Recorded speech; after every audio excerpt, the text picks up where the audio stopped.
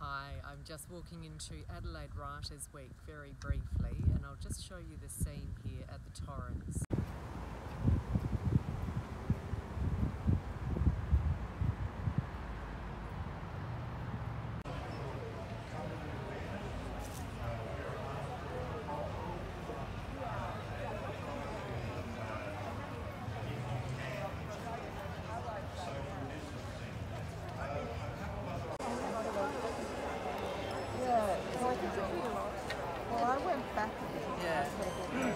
Hi ladies and gentlemen, back again.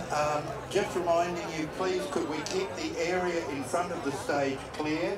We also have signing going.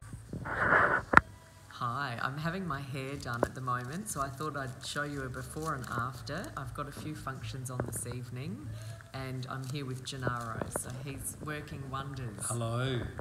So, from Rose Park, Adelaide, South Australia. That's right. So this isn't my best look, but it will get better, and we'll come back to it soon. Bye. Hi, I'm out walking to my function. I have a drinks function, and then I'm going to a play. So I'll take you for a little walk down the River Torrens.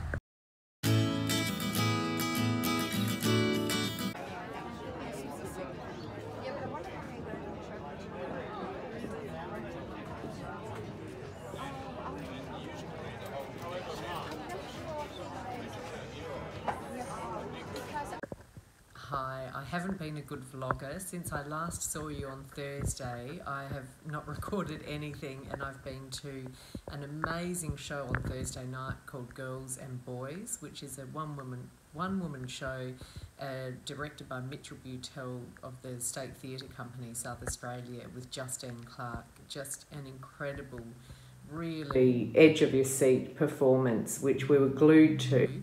And then Friday I had a day off. I did not go to any festival shows. I missed the Climate Forum at Writers Week. I just was getting so much else done. So I've had a slow day on Friday, and then yesterday we went out last night to one night at a disco at the Summer House. So late night tough guy, beautiful dinner beforehand. I just got no footage at all, so I might post a photo or two. But that was really fun and quite a late night. So I've taken it easy today, but I'm just heading out to the Picture of Dorian Gray, which is a Sydney Theatre Company show and a one-woman show again, and apparently she plays, I'll have to get the name of the actor, she plays all the parts, and it's apparently incredible. It has been on in Sydney, but this is the first time in Adelaide, so I'm really looking forward to that. And I've been trying to catch up on book reviews, but I've only managed one in the whole, one today and one yesterday. So I've got a pile of about 8 books that I still need to wrap up and review. So stay tuned for that as well, and I'll see you soon. Bye.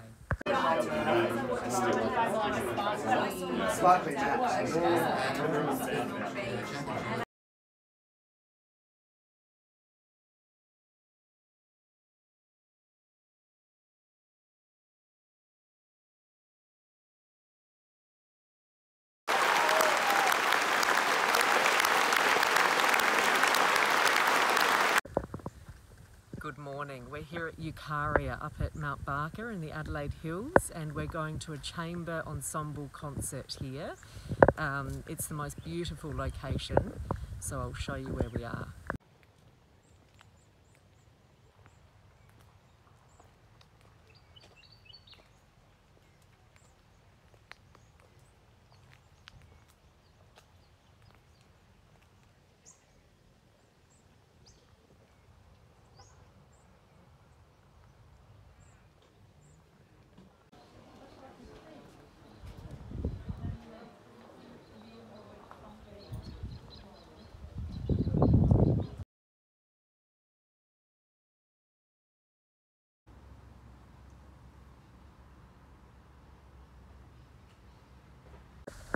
Hi, I've got 4 minutes before my Uber comes. I'm just heading out to a show, and I thought I'd see if I can do some quick book reviews, mini book reviews while I'm waiting. So I'll just go straight into it because I have 4 minutes. The Fell by Sarah Moss. I enjoyed it. I didn't like the main character, but I thought it was perfectly done. So mixed feelings about this one for me, but she writes so well. Everybody by Olivia Laing. I love Olivia Laing, and I've loved her non-fiction. I think I prefer the non-fiction about authors. This one's about artists, Susan Sontag, Andrea Dworkin, thinkers, intellectuals. I think a psychologist. I didn't know all of the figures in the book, and I don't think you have to, but I think it helps.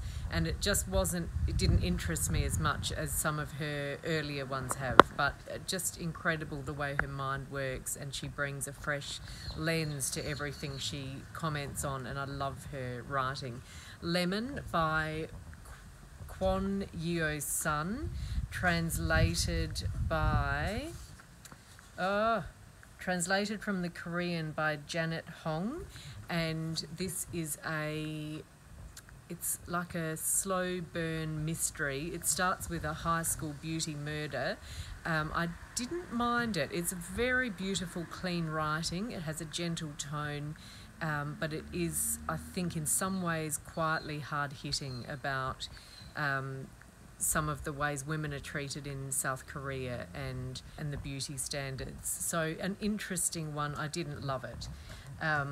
George Saunders, A Swim in the Pond in the Rain. This is a fantastic masterclass on writing a short story and it includes Russian short stories from Tolstoy, Chekhov, Gogol and others, and I loved it. I just love George Saunders. He brings his sense of humour, he brings a really generous approach to teaching. He teaches you a lot, and the way he writes, it's so conversational and it makes sense as you read it. I still feel like it's a level above my skill level, so I don't think I could do what he's saying to do, but I just love being in his company, so I recommend it for that reason. Lucy Foley, The Paris Apartment, I just finished this morning. It was an excellent crime novel. I read it in 2 days. It's really, really interesting, well written, fast-paced, short chapters and set in Paris, but all within one apartment building, and it has been described as Agatha Christie-esque, and I can see that just because of the way she's constructed the mystery and having them, it's not quite a locked room, but having them in that sumptuous setting, but it's quite seedy what's going on. I feel like I can hear my Uber coming.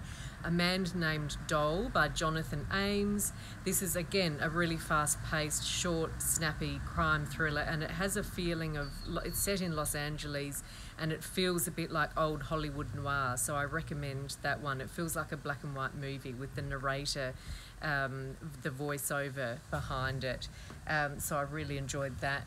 Paul Takes the Form of a Mortal Girl is excellent, really fun and different, very queer, great sense of humour, and it's quite long, so in some parts it feels not repetitive, but you wonder what is the point we're driving towards. But Paul is just such a beguiling, irresistible character, and I loved the commentary on gender fluidity and the sort of inclusivity of this book and the acceptance, and really recommend it. Sorry, that's Andrea Lawlor, I think, is the author, and that's a belated read that I've had on my shelf for a long time, so I was glad to get to that. Finally, Toxi by Richard Flanagan, the underbelly of the salmon industry in Tasmania. I can't eat farmed salmon again after reading this book, but nevertheless a really engaging read despite the subject matter, which I can recommend, but very disturbing. So there you go, that's a very quick fire review I have to run, so I'll see you soon. Bye.